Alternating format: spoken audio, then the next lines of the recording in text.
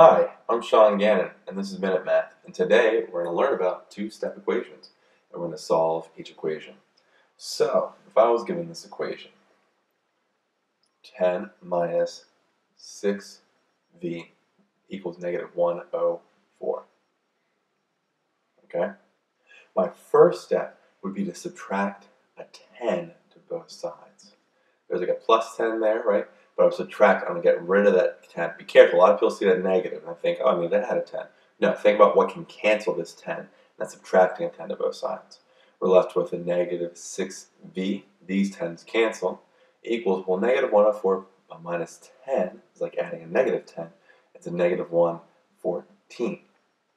So then my next step here is I see a negative 6 times v. I need to divide that negative 6 to both sides. Well, the negative 6 is canceled. We're left with the v on the left. But on the right, we have a negative 114 divided by negative 6. A negative divided by negative is a positive, so I know that. But how many times does 6 go into 114? Well, let's go 6 goes into 114 here. 6 goes into 11 one time. 1 times 6 is 6. We subtract it and get a 5. We bring down the 4. 6 goes into 54 9 times, right? Because 9 times 6 is 54. We subtract them, 0, we're done.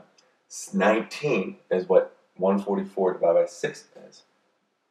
And again, remember, a negative divided by negative is a positive. So negative 114 divided by negative 6 is positive 19. And so our final answer here is v equals 19. So let's recap. We started with 10 minus 6v equals negative 104. I subtracted a 10 to both sides. That was the opposite of what was being added there. I subtracted a 10.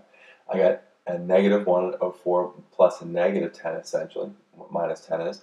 I have a negative 114 here, and I had a negative 6v on the left. I then divided by a negative 6, because that's the opposite of the multiplication that's going on there, division. Divided negative 6 to both sides, leaving me v equals whatever negative 114 divided by negative 6. I used long division, and I got 6 goes into 114 19 times, and I knew that a negative divided by negative is a positive. And so my final answer here is v equals 19.